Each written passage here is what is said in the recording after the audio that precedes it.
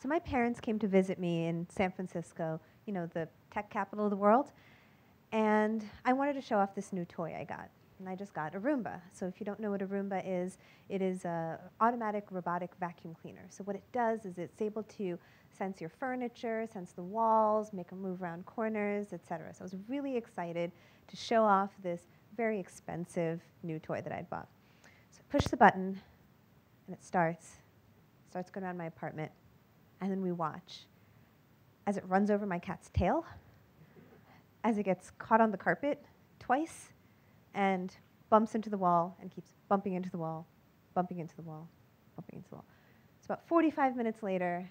I look at my parents, and I'm like, wasn't that amazing? And my mom looks at me in disbelief and says, that thing just took 45 minutes to vacuum your 800 square foot apartment. You could have done that yourself in 5 minutes with your own vacuum cleaner. I look at her, and I'm like, Mom, don't ruin my tech with your logic. And that's what I'm here to talk about today. Not Roombas, but artificial intelligence. And this is the technology that we've been hearing so much about. One term that people have been using a lot is the fourth industrial revolution. In fact, the World Economic Forum has named an entire institute after this name, the fourth industrial revolution of AI. Another stat flying around is that 85% of all the interactions that we're going to have will be somehow moderated or managed with AI by 2020. And that's only in 2 years, 85% of all the human interaction we have. And it's an industry that's estimated to be worth over $100 billion by 2025. And that's just direct AI investment, not to say sort of halo impacts or other industries that will pop up due to AI. But then we also hear some kind of scary things. For example, AI robots are sexist and racist, and that there are ways that we have to avoid racist algorithms. So the AI can do things that are harmful, that are racist, sexist, and just detrimental to society. And then we also see things like this popular cover of The New Yorker, which illustrates our fear that robots will be so great at what they do that this artificial intelligence will automate away all of our jobs, and we'll have nothing to do. And this is not just factory jobs. We have doctors, lawyers. There was a popular headline going around about how AI diagnoses cancer better than a doctor. Then, of course, these famous Terminator pictures that are everywhere these days. And in my field in responsible AI, we kind of make fun of it, because it's always the first image every article uses when they talk about AI. It's Skynet. So AI, artificial general intelligence, will be so great, so omniscient, omnipotent, it'll come and kill us. So, you know, how do we avoid this? Where are we going? Right? So one common question journalists ask to anybody working in AI is, who do you agree with, Elon Musk or Mark Zuckerberg? So Elon Musk has tended to take the stance of AI is the most dangerous thing in the world. It is like, you know, releasing a demon from a box, and it will destroy us all. And some individuals like Mark Zuckerberg has said, you know, no, it'll be a force for good. So where do we go? And are we really going to end up in this terrible society? And if so, how are we getting there? So we've asked a very similar question in our history. And to understand our future, it's often great to go back and understand our past. And this may be an image that's familiar to some people. At the end of World War II, as a nation, and also as a world, we sat back in horror and realized that entire nations of people were complicit in mass genocide. And it wasn't just about electing legally someone into power who had the intent of killing so many people, but it's that entire nations of people also took jobs and positions and did these horrible things. And how did we get there as an entire world? How did we get to that place? One philosopher, Hannah Arendt, sought to answer that question. She wanted to know what was the root of evil in humanity. And she wrote this book called Eichmann in Jerusalem. So she went to the Nazi trials in Jerusalem, particularly one for Adolf Eichmann. And what she noticed, what she commented on, was that what was impressive about him was his mediocrity.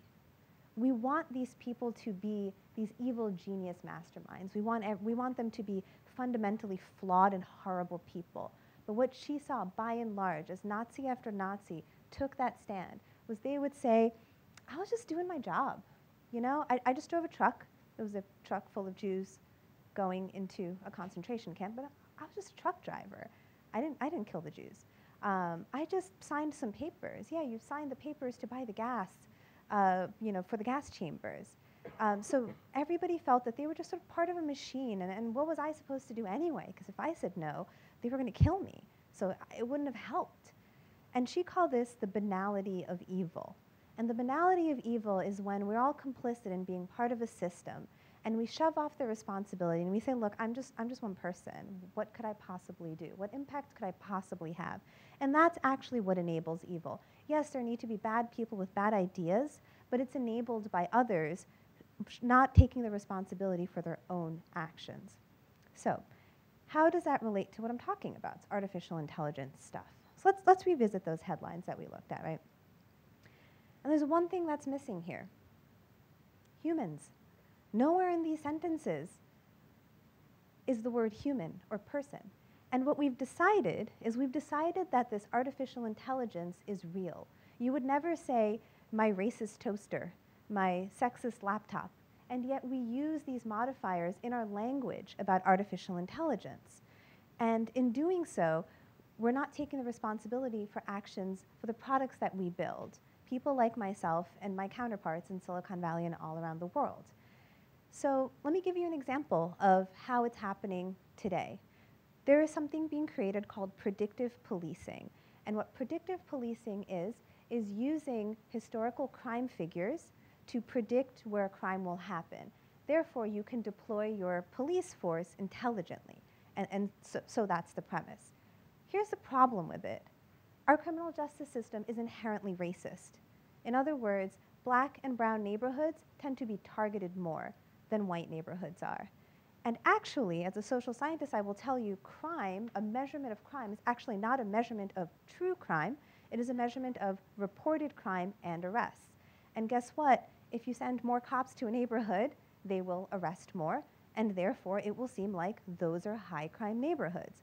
So when predictive policing algorithms came out, one such individual was asked, well, aren't you worried that this may be deployed incorrectly and you will end up causing more discord in already violent neighborhoods? And he said, look, I'm just the engineer. I don't know how it's going to be deployed. I just made it. Somebody told me to. It's my job. They pay me at Palantir or whoever the company is, and I just made the thing. What do you want me to do? I'm just the engineer. So I've coined this term.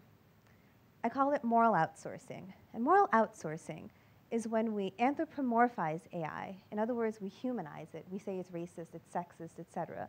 And we push the responsibility of our actions onto the artificial intelligence. It's very, very convenient, right? Because we've decided that this AI is smarter than us, and it's better than us, and it doesn't need to sleep or eat, and it doesn't worry about its family. It has nothing else to do besides this one task we've told it to do. Oh, and by the way, the thing is racist. So what am I supposed to do? I'm just the engineer, right? So, as somebody who builds this technology, actually is kind of convenient because I can build whatever I want, and then if good things happen, I'll say, look at the great thing I built, and if bad things happen, I can then say, well, tough cookies, the algorithm's racist, right? But what's the problem with moral outsourcing? So let's revisit these two slides. So the problem with moral outsourcing is that's what's creating our fear of the future. When we effectively write ourselves out of the equation, that's why we get Skynet. That's why we get robots taking away our jobs. Because robots don't do the taking away of jobs. People who create them do the taking away of jobs. Companies that implement them do the taking away of jobs. However, we've already started to write the narrative without us included. And then we worry that this technology that we've built will run away without us, right? So there's clearly a message here for Silicon Valley, for engineers, for product developers, for the Googles and Amazons and Facebooks of the world on what they should do and what we should do. And there's a lot of narrative about that today. You may have heard of the Cambridge Analytica scandal. You may have heard about all the conversation about what's going on Twitter and YouTube. And that seems like it's just too far removed from the everyday person, right? So what can anybody in this audience do? If you are not like me sitting in Silicon Valley, if you're not a programmer, an engineer, or even somebody high up in the company, what can you do? Because this talk is about moral outsourcing. What I'm trying to say is that everybody has a role they can play in the development and deployment of this technology to make it better. So the logical question is, great, so what do I do? The first question you can ask yourself is it worth it? So whenever you go online, any action you take, photos you post, pictures you like, articles you read, friends' pages you look at, and even, by the way, the messages you don't post. When you write something and you delete it, not even posting it, that gets stored too, because there was a paper about that in one of the biggest AI conferences by Facebook. They've actually stored the things that you've not posted to see what you talk, what you don't end up sharing. Everything that you've ever written or done online is stored somewhere. And even if it's not information that's being used today, companies realize the value of your data and information, and they may use it tomorrow. And by the way, it may be something as simple or innocuous as your GPS locations, right? Or your heartbeat, or the number of steps you take every day. So ask yourself, when you take an online action, is it worth it? And you may not know immediately how this data might be used, but I guarantee you it's being stored. So think about that transaction you're making and what you're getting out of it, and if it's of value to you. The second, you can train your own algorithm. So we're not passive recipients of the stories that companies are building about us. Because what happens in an algorithm is it creates a narrative about who you are. And that narrative is built on your previous information.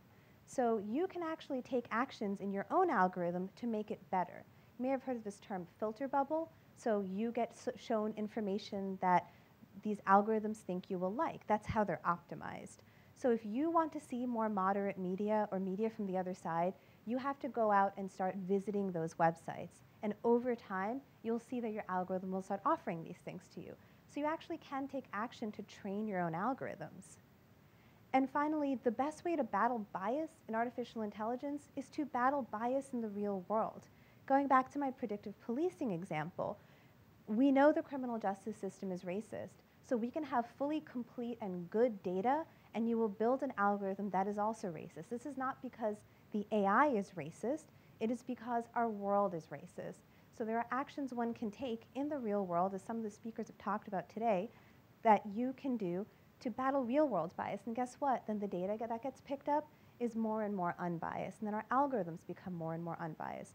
The other half of moral outsourcing is that it's also our responsibility to fix things, because we are responsible for the outcomes. So 3 pretty basic things you can do to create a better AI world. So back to the question that journalists often ask, right? Which world are we heading towards? I reject that because it's very deterministic. They want you to give a binary answer. Oh, we're heading to a great place, or we're heading to a terrible place. We are not heading in any particular direction. We are heading in the direction that's a function of what we choose today. So choose wisely. Thank you.